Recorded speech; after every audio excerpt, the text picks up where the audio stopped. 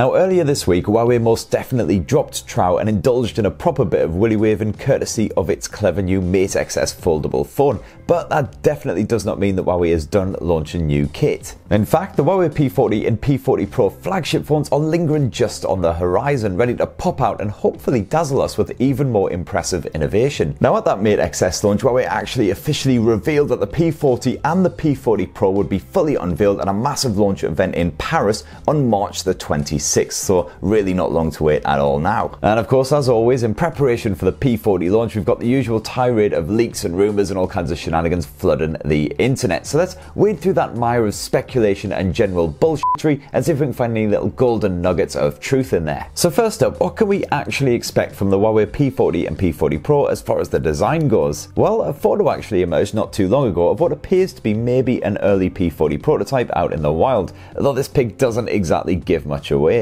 OnLeaks though has been back in his usual form, producing these renders which certainly seem legit, even if they don't reveal much more than the previous effort. And given the lad's past record, chances are they are on the money. So basically it appears that the P40 handsets are going to look like your typical smartphone with shiny reflective surfaces. Big shock. And we've also seen some P40 renders showcasing a veritable rainbow of colours, which is pretty standard for Huawei, so definitely could be accurate. Now, what about the display tech? What can we expect Huawei to actually slap on the front of the P40 and the P40 Pro? Well, I've got all my bits tightly crossed for a boundary-pushing OLED screen up front with that waterfall design that we know and love from previous Huawei phones, cascading over the edges for a lovely bezel-free finish. Online leaksters seem to be fighting quite bitterly over the actual dimensions of the display on the P40 and the P40 Pro, but I reckon the P40, the standard model, will probably come with around a 6.2-inch display as usual, and that P40 Pro model will probably be around the 6.5 to 6.6-inch area. Last year's P30 and P30 Pro made do with a Full HD resolution, which was still perfectly sharp, but I would expect to see a Quad HD Plus panel appearing on at the very least the P40 Pro model, and web rumors also point to a 120Hz refresh rate just like the Galaxy S20 smartphones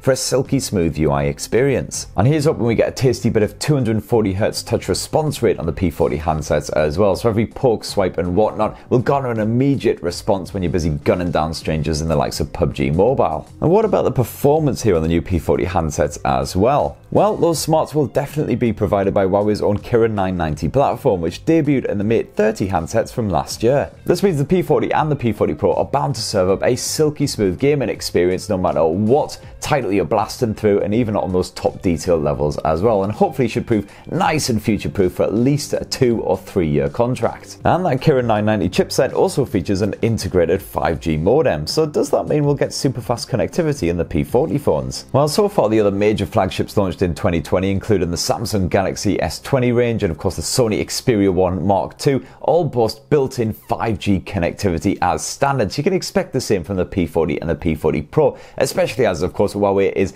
heavily invested and personally involved in the rollout of 5G networks globally. What about the Huawei P40 and P40 Pro battery life though? Well, Huawei never disappoints when it comes to battery life, and indeed some recent web rumours point to an enormous 5,500 mAh cell being stuffed inside of the P40 Pro. Personally, I'd knock that little nugget back with a full pint of salt though. I reckon it's much more likely to be around the 4,500 mAh mark, unless it turns out that the P40 Pro is a 7-inch behemoth. But that said, you can at least expect some very nippy 50-watt fast charge support, and probably at the very least wireless charging support for the P40 Pro as well. Of course, the one little irritating insect in the ointment is likely to be the lack of Google services, an issue which also blighted the Mate 30 devices before it, and one that is certain to repeat for the P40 smartphones. The P40 will likely come packing Android 10 with Huawei's Emotion UI 10 launcher slapped on top, just like the Mates, but without a lovely bit of Google Play action, so you'll be reliant on stuff like the Huawei App Gallery, the Amazon App Store and web clients to access all of your usual services. Between the various first and third party options, I've just about managed to get my usual array of services stacked onto the Huawei Mate 30 Pro, so it's definitely a workable situation. Of course, Huawei is bound to throw tons of money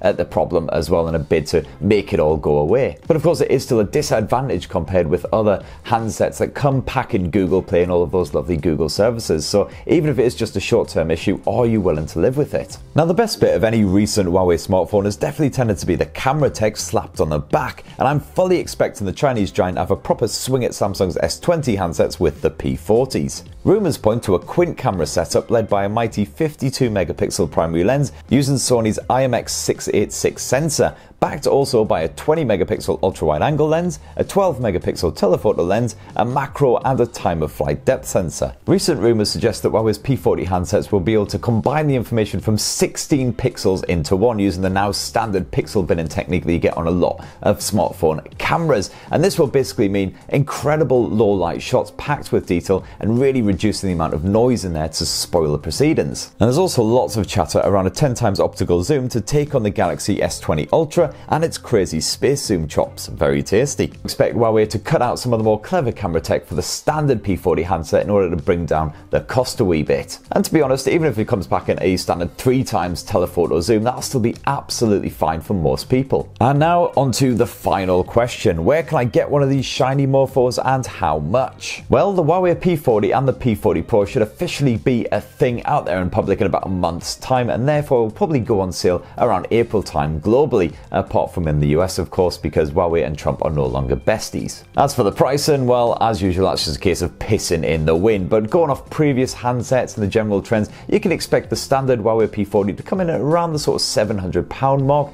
and the P40 Pro will be about 200 quid more expensive if you want that really cutting edge tech. So are you getting all hot and bothered about the new P40 and P40 Pro? It'd be great to hear your own personal thoughts. I'm still a massive fan of the big P30 and P30 Pro from last year. Go check out my long-term reviews of both of those handsets to see what I think of them now in 2020. And touch wood, fingers crossed, I'll be at that P40 launch at the end of March. So stay tuned for my full in-depth hands-on reviews and more on those bad boys. And don't forget to subscribe, ding that notifications bell, and have yourselves a lovely week, people. Cheers, love you.